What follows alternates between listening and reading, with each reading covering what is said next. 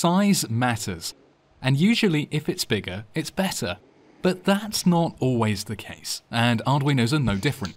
Sure, if you're making a big project with dozens of sensors and motors, an Arduino Mega has all the pins you need. There's 54 in total.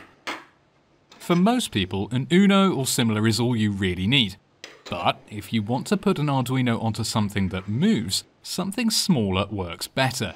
This is an Arduino Nano, and it's about the size of a 2x6 Lego plate. This DigiSpark is half that size, and a lot of that is the built-in USB plug. Both of these Arduinos have enough pins to run a few sensors to send and receive signals, but are small enough to build into the train or even the locomotive itself. One note, these usually come as kits and you need to solder the pins to the board yourself. So if you haven't got a soldering iron, get one and use it safely.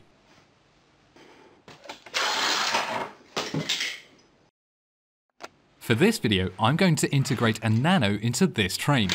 To start, I'm going to put an ultrasonic distance sensor on each end so that the train knows when to stop. That means I have to rebuild the front end of this loco a little to make space, and use a few clips to hold it in place on an extra plate, which I mount behind the front grille. You can learn more about ultrasonic sensors in tutorial 4, but basically these sensors bounce out sound waves and listen for the echo just like a bat or a parking sensor. A few bricks and a plate will hold that down in place. And there we go. Each ultrasonic sensor needs 2 pins on our Arduino, plus power and ground, so I'm running 4 wires along the length of this locomotive.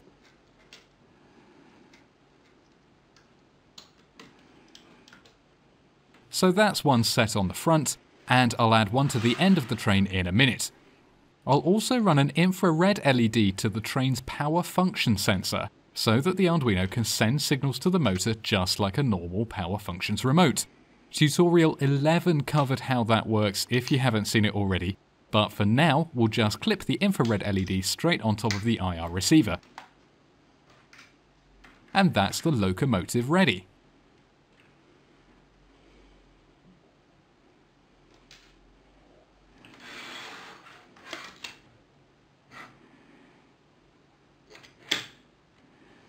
Now we can hide an Arduino in here if we want, or place it in one of the wagons if you don't have space in your locomotive for your Arduino. But there's one little problem. We need power to make the Arduino work. We don't want to run a power cable, so we need to think about batteries. Arduinos need either 5 volts or 3.3 volts to work, depending on which one you have, and there's a few ways you can power them. Option 1. Connect batteries to the barrel connector or VIN pin of your Arduino. You need to supply 1 volt more than your Arduino needs, so if you want 5 volts, you need to supply at least 6 volts, which is 4 AA batteries, or 2 of these 18650 lithium-ion batteries. Don't waste your money on these 9-volt batteries. They're too expensive and they don't hold much power.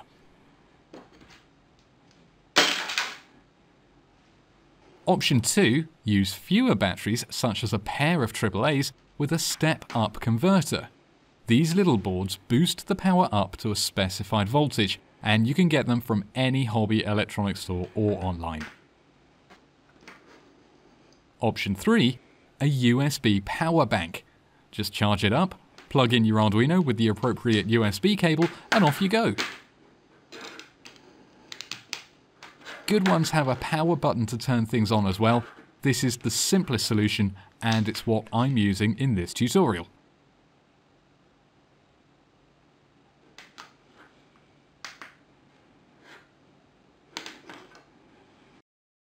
So here's my Arduino Wagon that I've made to carry all this. I've loaded everything onto an open wagon so that you can see how it works, even though it looks a bit crazy. Here's my battery pack connected to my Arduino Nano, and that's connected to the infrared LED and the front ultrasonic sensor. And there's a second sensor mounted on the back of the wagon. The messy wires are just extra power and ground wires to feed all the sensors. Talking of mess, here's the code. So, big thank you to everybody who supported me in the crowdfunding campaign to get these videos made, and your custom messages are here. Now, to get started, we need to include the power functions library since we're controlling a power functions train, and you can download that here if you haven't watched tutorial 11. Then we'll add this line to define which PWM pin controls our infrared LED. Now, our train has 2 ultrasonic sensors, but we're only ever going to be reading one of them depending on which way the train is moving. So we'll define the pins for those sensors and then use 2 small variables to store the pin numbers of the sensors currently in use. We'll use the front sensor as a default. We'll also add a counter variable to remember which way the train is going and to count how many times our train has moved in each direction. Here in the setup, we're going to listen to the serial monitor to see what the ultrasonic sensors are doing. We don't need that when the train's running, but it is useful when you're putting everything together. Then we define our LED and sensors as inputs and outputs.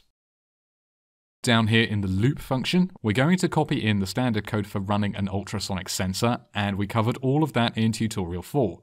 Very quickly, we pulse the trigger pin and listen for a signal on the echo pin, and then convert that signal into centimeters. The main logic happens here. If the distance is less than 16 centimeters, then we add 1 to our counter, and we call up another function called change direction. That's down here at the bottom of the code, but we need to add a bit more logic in the loop function first. This if statement helps limit the range of the sensor, and this else statement prints the sensor reading and the counter value to the serial monitor so that we can debug the sensor when we're putting it all together. You don't need that info when the train's actually running, but trust me, you'll want this when you put the train together yourself. We use the counter to determine whether we're using the front or the rear sensor. If it's an even number, then the trig pin and echo pin variables use the front pin numbers. Otherwise, they use the back pin numbers. And here's a tiny delay so that we only read the sensors 10 times a second. That extra function for changing the train direction is down here again. Remember, this happens as soon as an object is detected. We stop the train, wait for a second, or longer if you like. Then again, if the counter is even, we tell the train to drive forward. Else, so if not, we tell the train to drive backwards. That's all we need in the code, so we'll compile that sketch and send it to the Nano. To test it all out, I've built a very fragile wall of bricks across the track. If the train touches this, the whole thing will collapse, so let's hope it doesn't. We power it all up by turning on the train in the usual way, and then turning on the power bank to fire up the Arduino. So let's press those buttons, and off we go.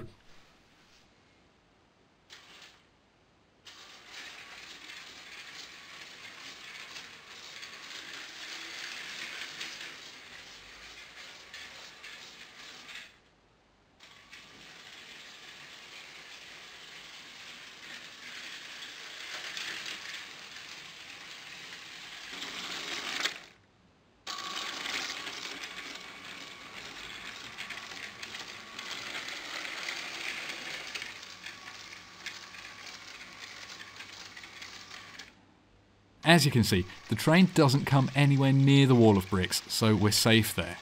You'll need to adjust the detection distance and the train speed in your code to match. That's a trial and error process, so there'll be lots of crashes along the way.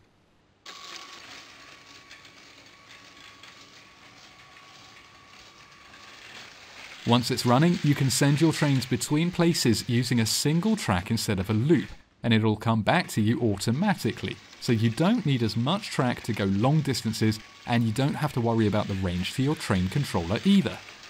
We'll build on this concept in the next video, so stay tuned for that, and please give me a like and subscribe in the meantime. Thanks for watching.